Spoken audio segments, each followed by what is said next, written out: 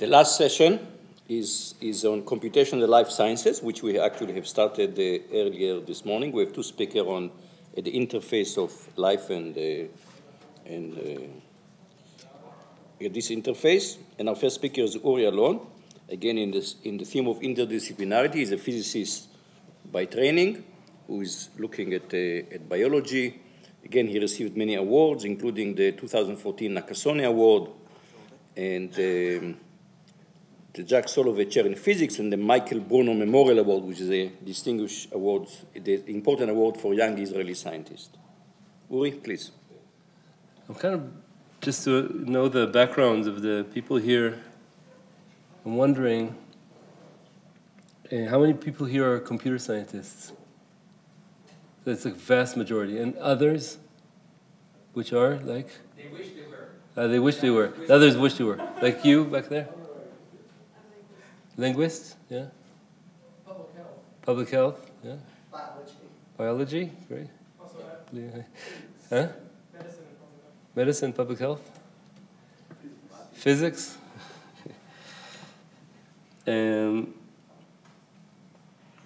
So I thought, in this topics and some between physics and medicine nowadays, to talk about the thing that's interesting for me, and it has to do with, I think, a difference between biology and objects like the radio. And here, at the beginning, I'm going to go through a little analogy for biology that was published by Uri Alon. It's called "Can a Biologist Fix a Radio?" And he talks about this radio, and suppose you know nothing about electronics. You know there's a box that plays music. You want to understand how it works. And this box sometimes breaks and doesn't play. You want to fix it. So as an analogy to the way biology used to be, let's say when I shifted to biology around 99 or like 2002, you would secure the funds to buy a lot of radios, and then you would shoot them at close range with a metal object and see what you hit to make it stop playing. So you open it up maybe and you see there's lots of colorful objects inside, and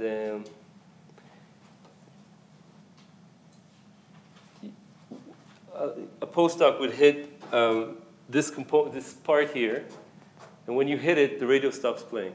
Call it serendipitously recovered component, SARC, and this would be a very important part of the story. Right? And then another lab would discover this is connected to a long, extensible wire that's absolutely essential. It's the most important component, and it's upstream of this SARC. And and then it'll be this thriving field of MIC and SARC. Another group would discover that this is the really important component, and that this one isn't required. This one is. And later, a group would discover that there's a switch where sometimes this component is important, sometimes it's not. That's the ultimately most important component.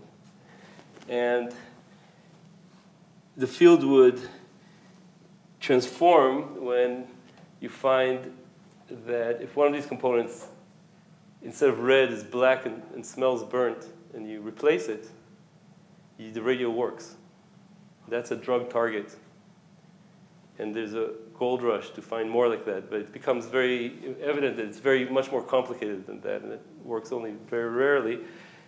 And the way to organize this information is in these diagrams, which is the basis of most biology understanding. So you have some signals that affect MIC that's upstream of SARC, and that gives you sound expression, and then there's other signals that SARC.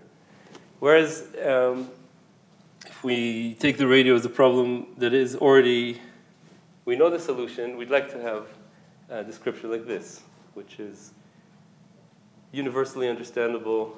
It's immediately transformable to a set of differential equations. You can understand every number here as meaning, you can fathom that this is designed by kind of repeating circuits that have well-defined functions like modules, figure out, even if it's a very complex thing like this laptop, no person can understand, but you can understand modules of it and be expert. And it's robust, like what Tali said. That means if this 33 kilo ohms is now 34, it still works with some tolerance because you can't make resistors perfect. So these circuits are selected among all the circuits that would play music to also play music no matter what this number is within a certain tolerance. That's called robustness. And indeed,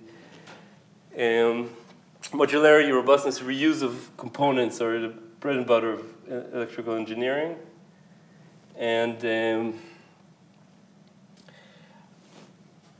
what transformed, I think, in biology in the last 20 years is the ability to, first of all, measure, instead of one by one, virtually all the components in the same experiment. That was undreamable 20 years ago.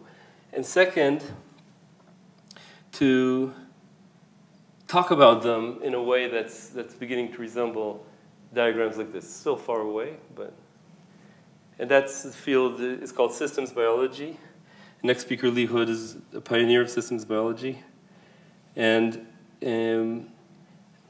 just to give a taste, whereas it used to be, let's say, a 5-year mission to discover one component like MIC like that, now it's a few days to get graphs like this to describe all the components inside a cell, like proteins, edges, which means X interacts with Y, numbers on the edges, how strongly, and get a graph of all the interactions of the cell. So you can have reasonably complete characterization of many levels of what's going on inside the cell.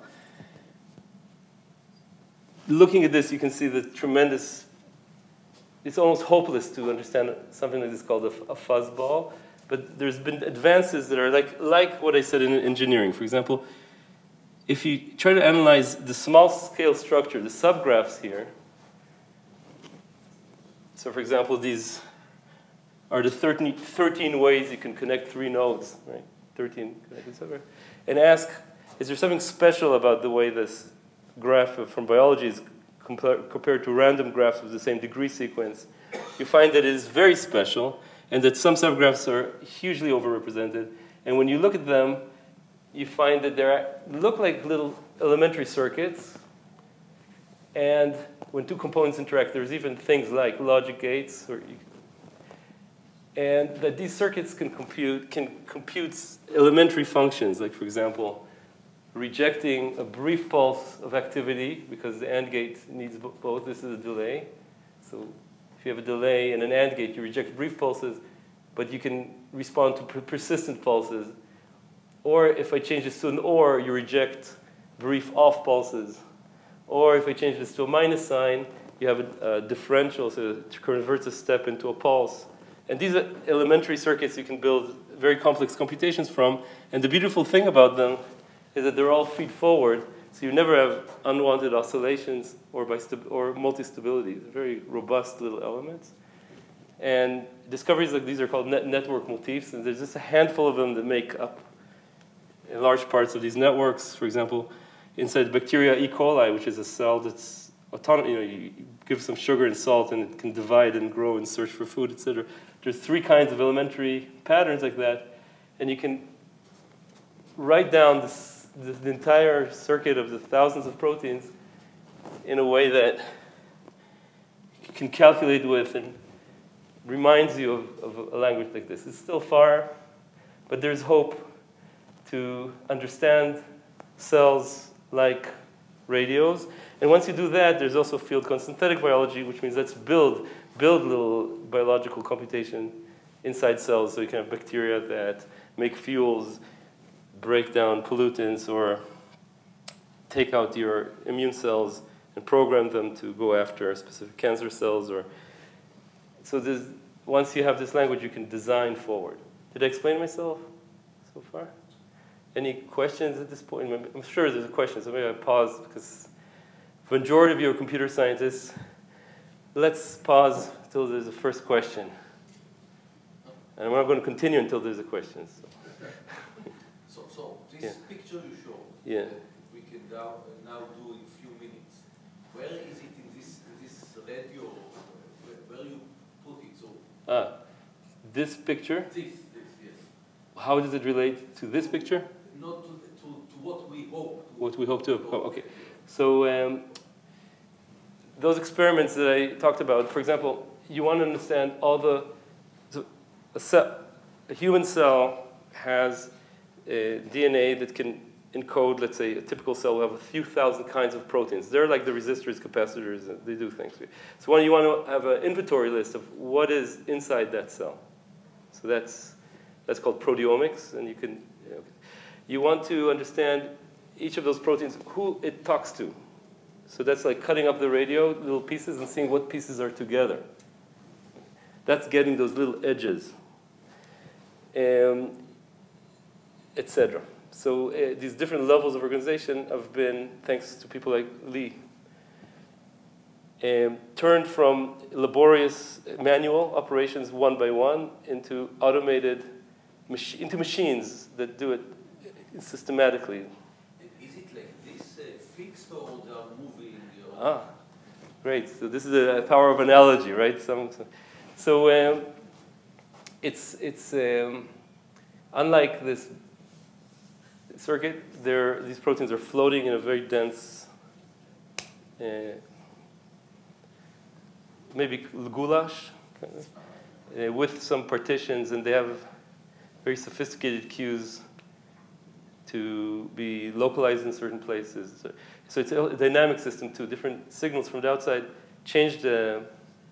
are designed so one protein can become a machine that adds a phosphate to another protein, and that's like a bit of information becomes active, and then it does that to another protein. So you have little circuits like that. And so it's working on the chemical space, spatially and temporally. Did I answer your question? Or confuse you? Give you more information? You did give all the details. Too much detail? No, not too little. Okay, so, I don't. I want to talk about what's interesting to me now, and that is, I think it's a difference between radios and biology, and that is the topic of aging. What happens to human beings as we age? How things fall apart. And of course, radios fall apart. But I think maybe in a different way from people. And I'm actually interested in your take on it. I wanted to tell you how I try to think about aging in the past few years, and also to get you a sense at the pace that the biological field of aging research is going, which is discovering that phenotypes of decline are much more plastic and changeable than was previously believed.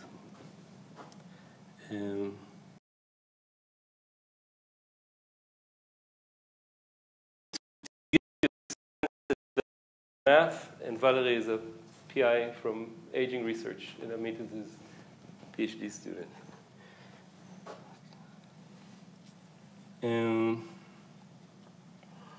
So when you talk about aging, you discover that it's studied in many different, it's still not a very integrated field. There's a lot of study about what changes in your body to cause aging, different kinds of damage, basically.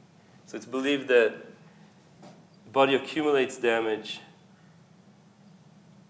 and that damage causes the decline. And the kind of experiments that are very powerful there is if you disrupt the body's ability to repair something like DNA, you get a phenomenon that looks very much like accelerated aging. Did I explain myself? So different kinds of damage like that. So it could be repairing DNA, repairing proteins. If you mess with that repair, you get accelerated aging. Aging, I assume everybody knows what I'm talking about. It's basically, it's kind of like a linear decline in different abilities, and also an exponential rise in risks of different diseases. When I say exponential rise in risk of diseases, that's the other side. Aging studied from the point of view of patterns. What happens with age? For example, so these are looking what happens with age. And I just want to say that these two levels are right now not there's no way to get from this kind of data to this kind of data, this information. And we want to find... Hazard is mortality? Yeah, so that's risk of mortality. So the risk of mortality. For example, this graph, this is the age of the person, and this is the risk of dying in a given year. Okay. So if we look at this graph, and this shape of this graph is quite universal in different cultures, also at different historical periods, except the fact, okay, so when you were just born, there's quite a high risk, and it drops this childhood. This part here is car accidents and suicide. So if we take away those things, we get this exponential rise, so that it goes about 3 orders of magnitude rise between reproductive age and very, very old age as it starts to slow down. This is a universal curve in the sense that it characterizes many different species of mammals and in different cultures and times, where especially the slope, the risk of death doubles every 8 years, is quite constant. Sometimes different periods of time you have like say, much more child mortality and extrinsic mortality. That's called Gompert's law. It was discovered 1830s, I think, or 20s. And it's one of those laws of aging. And the other kind of law of aging is if I pull out here the risk of getting age-related diseases like cancer, diabetes, and dementia, and osteoarthritis, and all this. They also have exponential rise. And the slope is really similar. It's like almost doubling every 7, 8 years for most of those diseases. So that makes you think maybe if you come from physics and you believe in simplicity or the hope of, maybe there's a common process or time scale inside the body, because so these very different diseases have a similar slope. Another thing about aging is that the variation in the condition of different individuals opens up with age. So you can imagine healthy 20 or 30-year-olds, more similar in things you can measure, like just how quick it takes you to get up from a chair or how much glucose you have, than 80-year-olds where you can, or 70-year-olds, you can think a 70-year-old could look like a 50-year-old or like a 90-year-old, right? It's like, we know that from, that happens in almost every trait you can measure, an opening up. So there's some stochastic process, you can say, we can believe, that has, sets this pace of aging and it opens up between individuals. Okay, where does this variability come from? Oh yeah, there's a question. So I'm opening this up. I'd love to have questions, yeah. So it's slightly off topic, but is the reason for this jump during puberty understood? Yeah, this jump. Okay, this jump is primarily extrinsic mortality, so people get into trouble. Car crashes, suicides. More men than women. So it has nothing to do with that? But I think it has very much to do with puberty because of, hormones are so there's the why and the how, right? The hormones are the how puberty happens. There's the why. And why in the biology is always connected with a theory of evolution. And the question of the evolution of aging, puberty, childhood, etc., is fascinating and is rich to synthesis, which I find I'd like to tell you because I think it's relevant. Why is there aging? So the theory is that it's called the disposable soma. If you can make a change to the system that makes you better at reproducing, but that same change comes at the expense of your function after reproduction, that will be selected, because what natural selection does is move genes to the next generation. And so that the tuning of the system is to have good repair through the reproductive years and that's the amount of repair you have. But then, as I'll show you, if processes are running and you have a finite amount of repair, those accumulating processes at some point will overcome repair, and then you have a process you weren't designed for.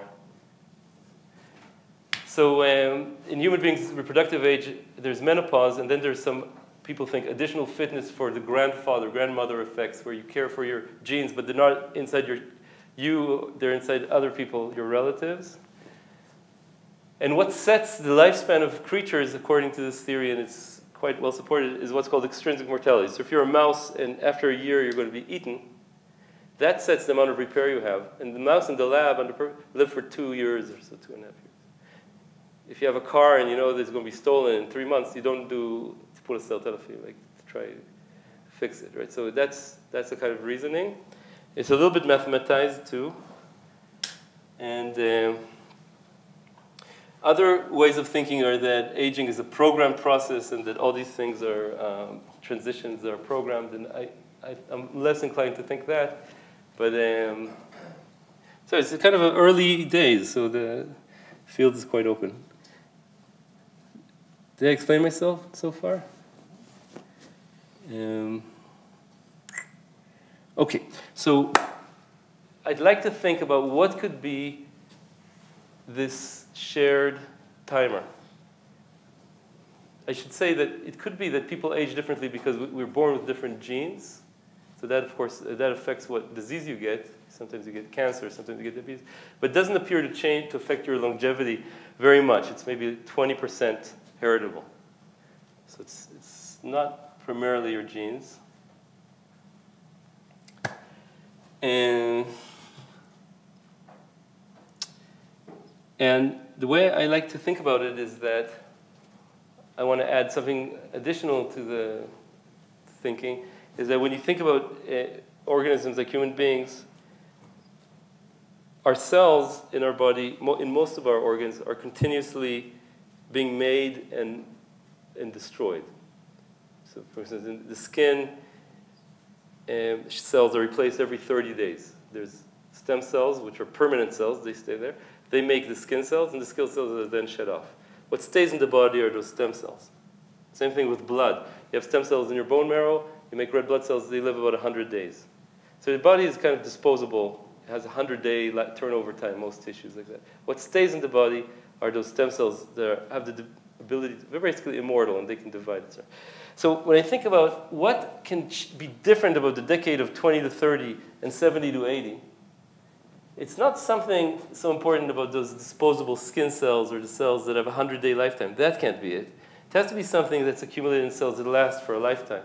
So it has to accumulate in those stem cells, the ones that are continuous. There's something in there that makes that decade. So your knees are getting the same amount of wear and tear when you're 20 and when you're 70 maybe, but why do you get this osteoarthritis when you're 70, not when you're 20? So something about the stem cell. And what is it is that, so we know they stick around. We know that they divide, and we know from biology that when cells divide, there's errors in the DNA. You get about 3 changes of a letter somewhere in your 3 billion letters every time the cell divides. So inside your body, those cells, every time they divide, have more and more errors. And that is a process that rises linearly with time. Your stem cells have more and more errors because they're division. When you're adult, you're dividing all the time. So that's a linear process. And those cells now make defective skin cells, the mutant ones, defective liver cells, defective intestinal cells. So here and there you have mutant stem cells, and they make a little column of defective skin cells. Here, here, here, here. That's great. And that rises linearly with time. That's not enough to give you this exponential process. But there's something biologists have discovered is in the last decade that I think is a good proxy, or could be a central point to explain this kind of timer. And that is that damaged cells do something that's as follows. A damaged cell, so the skin cell, can do one of 2 things. it can kill itself in order to avoid becoming a cancer cell. Or what it does more and more often is stop dividing and become what's called a senescent cell, which is a damaged cell that keeps doing what it's supposed to, but it's guaranteed never to divide and not to turn into a cancer cell. And those senescent cells are very good for you. They're part of this program that I said is good for you when you're young. When you're young and you get injured, so you have some injury here, if all the cells, damaged cells, killed themselves, I would have a hole here. That's very bad. So instead what cells do is become senescent. They stop dividing. They can't turn into cancer cells, but they keep the tissue intact. And then they call in the immune system to remove them, like those macrophages we talked about, to remove them slowly. They stop cells from near them from dividing till they're removed. And they're very, very good for wound repair. But when you get old, as I said, because of those mutations all over your body, it's like your entire body becomes more and more filled with wounds, linearly increasing with time. Like that. And then the senescent cells accumulate. And when they accumulate, they call in the immune system. Another way to say that is inflammation. Your body fills with inflammation. That's called inflammaging, which is a very well-known cause of many diseases. They stop regeneration and offer a very powerful link between damage and what we think about aging. Inflamed body, slowly regenerating. The senescent cells accumulate very strongly with age in different tissues. And here's the amazing experiment that galvanizes this field. When you remove the senescent cells from mice, you get a kind of reversal of many aging processes. So this is two mice. You can see them. They're twins. They're identical twins. They're born in the same litter. Now they're 2 years old, which is like a 70-year-old person for mice. This is what a typical mouse looks like when they're 2 years old. They have less hair and cataracts, and they're hardly running on the wheel. They have more and more cancer, etc., just like people. And in this mouse, using this is not a pill or something. This is like a genetic trick that turns on a death gene inside cells that are senescent. So it kills senescent cells, starting from middle age. And these mice are very active, and they have delayed onset of a whole range of age-related diseases, and they live longer too. Since this finding that was published 2000. Is there a sign of this? Yeah, so I'm not I'm not trying to. Let's just say this of course got a lot of attention from people interested in basic research. It's another signature of the plasticity of the rates of aging. Right? So you can make animals age faster, and there's certain ways you can make them age slower. One way is slowing down the metabolism, and I think that also affects the rate which mutant cells become senescent because there's less damage in them. So there's several ways now to do that in mice. And so I wanted to show you this because I hope in a conference like this, maybe there's some people looking for ideas on interesting problems to choose. This is very, very new. So this was 2016. So since then, there's been dozens of groups publishing on different diseases like Alzheimer mouse models and osteoarthritis. That removing senescent cells specifically reduces chances or helps with different kinds of diseases, and understanding how that works is a big part of biology research. And there's a lot to understand about what these senescent cells are because it's difficult to study them. And so I just wanted you guys to know about this part of biology, which is currently expanding and full of unknowns. what I want to say is that, yeah, yeah. So it's, is it the fact that, in a simplistic way, there's the lack of new cells that are accumulating, splitting, and in addition, I can hear you, and I'll repeat the question. so there's the less of lower rate of splitting, and also that there's accumulation of these bad guys. Yeah. What do you call them? Senescent. Senescent cells. Okay. So is it that if you increase the rate of, is it a question of a fraction or an absolute number? So Good. in other words, you see what I'm saying? Yeah. Is it the question you're asking? Is the negative effect on health a function of, let's say, total number of senescent cells in the body, or fraction of senescent cells versus two? Right. Yeah. So those kind of questions are now a topic of research. I can say that if you look at individual mice and you make them emit photons in proportion to how many senescent cells they have by different tricks, you can see that they have these stochastic trajectories. So this is time, and this is number of senescent cells that open up with age. So at age, some mice have a lot, some have as little as few as young mice. And it's clear that if you add senescent cells, the risk of death increases, and if you remove senescent cells, the risk of death and diseases decreases. So it looks like it could be that total body senescent cells is the thing, because they work by secreting into your blood all kind of inflammation factors and locally stopping regeneration. But we just don't know exactly. Yeah. So the other question is it reasonable, so as computer scientists, I'm thinking, do these cells talk? I mean, when you do this research, Yeah. do you talk about them individual? Are they talking to each other? Yeah. Are they counting? Yeah.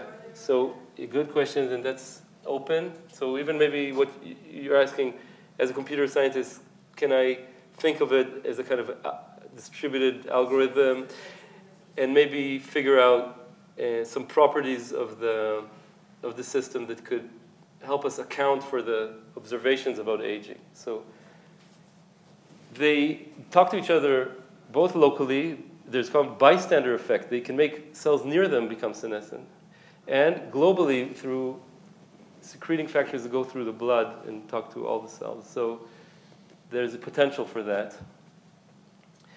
Did I answer your question? Or not answer, but they do, yeah. So if they're far away from each other, they will talk less? Is that, I mean, or the degree of the strength of the signal would decrease, yeah. Yeah, this is, in biology, we think of secreted factors that go through circulation, and all cells see them more or less equally, and then paracrine signaling, which means talking to neighbors, which would decrease with distance, and even contact-based signaling. So there's three kinds, which are all relevant. Anyway, if you have data like this, stochastic signal like this, you can ask, what stochastic process might generate this? So we did that, and we basically scanned a lot of differential equations. There are production, removal, and noise, a lot of the kind of differential equations, and we came up with a minimal one that we like, because it explains a lot with a little. The rate of change of senescent cells increases linearly with time, like I said before, with age, linearly with age. And then we think, from a lot of data, that they slow down their own removal. This has to do with your question, but it's enough to say a global. I'm not saying there's no local, but definitely a global is enough. So the removal, usually when you think of removal, this is rate of removal per senescent cell, and it decreases with the number of senescent cells. Okay? And then there's a stochastic process we'd love to know more about. I think that it should do something with behavioral stress, cortisol, etc. This removal is the immune system. So what this is saying is that you're given enough immune system to remove those senescent cells when you're young. When you're old, there's so much of these mutations that look like injuries that those cells become very busy and can't do the work enough. And that causes, in fact, more than a linear, an amplification of the amount of senescent cells. And causes a problem because your immune system is supposed to do other things too, like work on cancer, infections. So we think that saturation is very important, and it gives, as I said, a very steep rise in the number of senescent cells. It makes, if a person, according to this point of view, is unlucky and has too much senescent cells, that reduces the rate of removal, and then that person has more. And so at old ages, the stochastic process becomes that if you have more than average, you stay like that for years. If you're less than average, you stay like that for years. So it automatically opens up this kind of persistence difference between organisms. And we could estimate the lifetime of those senescent cells. So this is fast and persistent. When you're old, it's persistent variation. We could experimentally verify in mice that indeed these senescent cells quickly are removed when you're young, 5 days, and very slow when you're old, 30 days. And finally, we could ask, how could this stochastic process explain that exponential rise risk of death that we discussed? And to do that, you have to make some more assumptions, or at least focus research on questions like Shafi asked, when do you die? So, for instance, if senescent cells cross a threshold, let's assume, this person would die here, this person would die there. And then it's a first crossing time problem to see the distribution of probabilities of death. And you can compute that for that process, and you get analytically this exponential increase with a slowdown. You have to add the external death here at young ages in order to get it. And that got us excited because we can now compute, based on basic parameters, what that doubling every 8 years is and how you can manipulate it. That's one way to think about it. And then this question of diseases. Why do different diseases? So this is age, and this is the risk of getting different diseases, also rises exponentially. If, again, these diseases are a threshold crossing problem, you automatically get this exponential. And the thing about each disease is it has its own threshold. That's determined by your genetics and whether you smoke or not. And that can explain this exponential rise in different diseases.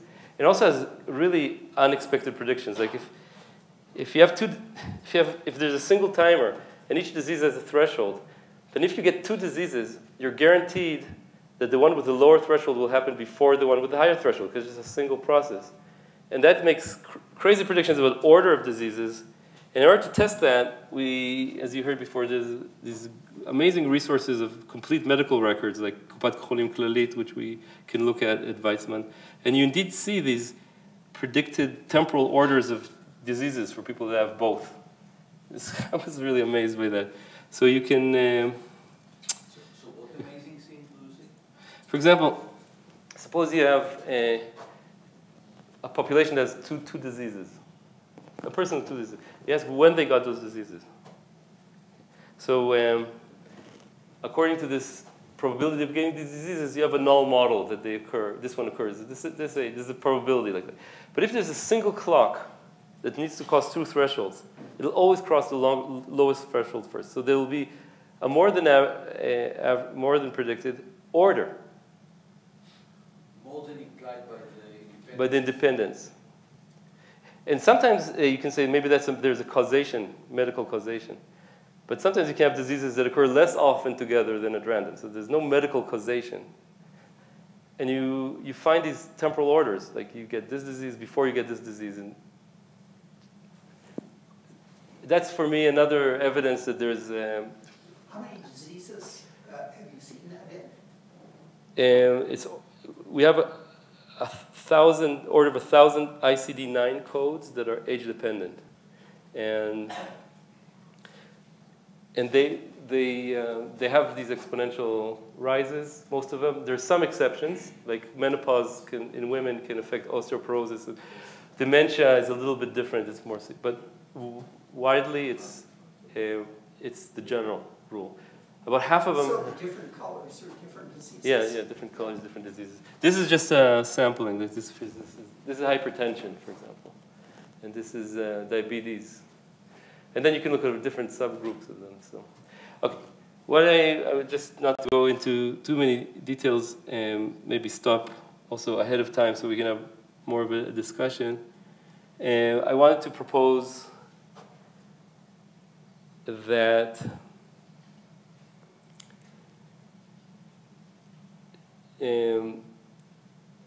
in biology,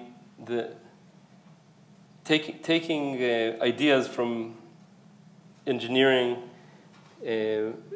was really revolutionized, I think, the ability to understand cells and to think of designing new biology that might have been, could have been. And that's thriving. And of course, a lot more to do. And I want to ask whether the question of aging, the way the body declines, I think there's hope that this problem is less complex than it might seem at first, or like hopeless to think about from a quantitative perspective, and to maybe ask you guys here with all your different expertise, what this resonates in you, and whether you have any ideas that could be interesting for me. So I'll stop here and wait for your questions.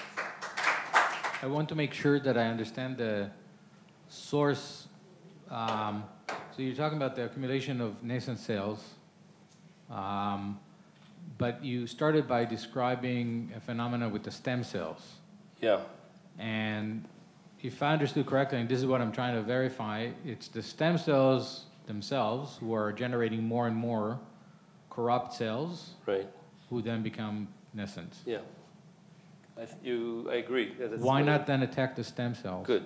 So now we're asking, the question is about strategies to address age-related diseases, right? So one strategy is to remove senescent cells. That's one possibility, and there's some progress in finding drugs that do that, and that's beginning. But the stem cells are going to be generating more. The more. stem cells are going to continue producing senescent cells. So you need to, if you do that, you need to give it a certain frequency, and based on models like this, we know what frequency is, basically the lifetime of senescent cells. Can you now remove those stem cells that are making the senescent cells? Okay. That could be, but it would require kind of science fiction abilities right now, because those stem cells themselves don't know that they're mutated. It's mutations that don't bother with the stem cells. They only are a problem when they become the skin cell, let's say, or the liver cell, because that gene is silent in the stem cells and turns on.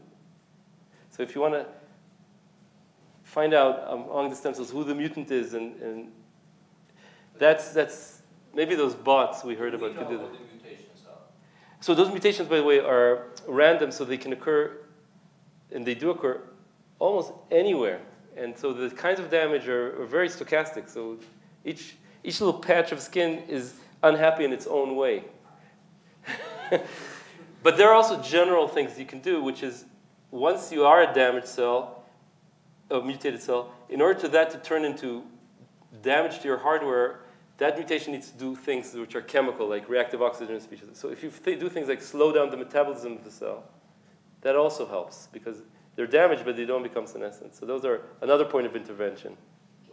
And the third one, I just want to say, so the stem cells themselves are corrupt. Of course, they have the one copy of the DNA that they're using.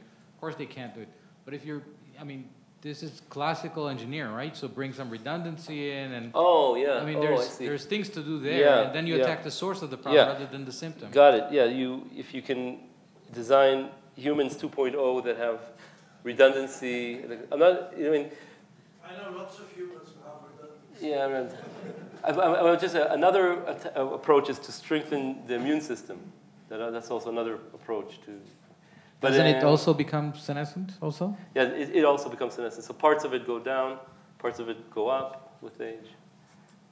If you could simply tell us that you are 160 years old, this would be very encouraging. Yeah. I also want to say that in this field, it's not lifespan extension that's thought to be feasible. It's more living and dying like that with a very short disease span. So I want to clarify that it's almost impossible to extend lifespan very much in mice, maybe 25% or something like that. even though mice and bats, which are so similar, mice live 2 years and bats live 50 years. So evolution found out a way to do that, but it's not possible. We don't know why we can't do that until happen, but we can. But and even if we could, it would take decades to find out in human beings. But the prospect of addressing age-related diseases is much more is what we're after. So I want to say that it's confusing sometimes. It's not living to 160 we think is beyond what we can imagine, but healthy living till 90 or something like that is more. You're essentially talking about the stem cells and south to the rest of the body, but what about north of the stem cell to the brain? That mouse that's 2 years old by mouse age, that's like a 70-year-old human. Yeah. Now you take, let's say, a 1 month. That mouse may look like a 1 month old mouse by mouse age, but what's going on in that mouse brain? Has anything improved in terms of the mouse being a complete mouse as it was when it was 1 month old, in terms of being active and being able to be capable as it was? Isn't that the problem with applying that principle to human health of taking senescent cells out of the body and making the person young again? What about the brain? Yeah. So the very good question. And we know that the part of worst aspects of aging is where you lose parts of your personality, memory. Yeah. So that's also a very active area of research. It's quite clear that a part of dementia has to do with inability of the brain to clear damage from neurons. Part of that is done by the immune system. And it's also known from those mouse models of dementia, which aren't very excellent models of humans, is that removing senescent cells from the body improves the ability of the brain to deal with damage and plaques. And I think that one of the reasons is that you desaturate the immune system. So the immune system has many tasks, among them clearing senescent cells. But if that becomes the overriding task, because your body has, I'd say like this, 300 grams of macrophages and 300 grams of senescent cells, then the ability of those macrophages to deal with removing damage becomes compromised. So I think that's one way to think about it. And the brain does very well for decades. Declines. So between 20 and 30 is 10 years. Between 70 and 80 is also 10 years. But those 10 years are so different. So I think it's something about the maintenance. That's my one way to think of it. Did I? Okay. Jeffrey, the last question.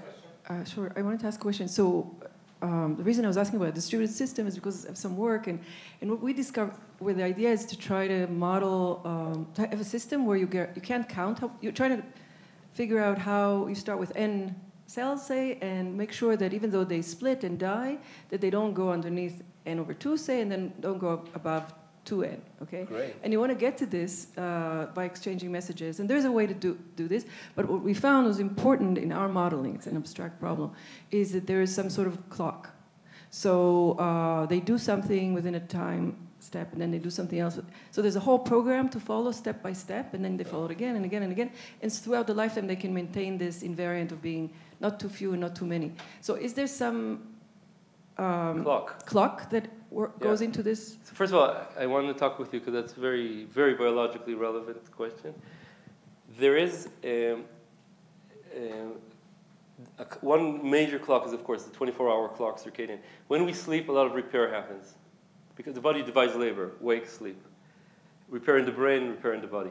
And if you disrupt sleep a little bit even, instead of 8 hours, 6 hours, there's many adverse effects on memory, brain.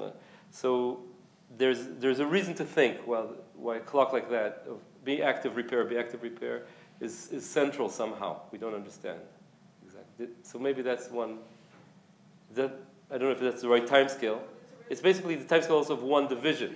So they know that there is a phase, and then there's another phase. Yeah, for sure. That's very seems to be very important in some way to this problem. So maybe you can help us shed light on that. We need to move on. Thanks. I think we get.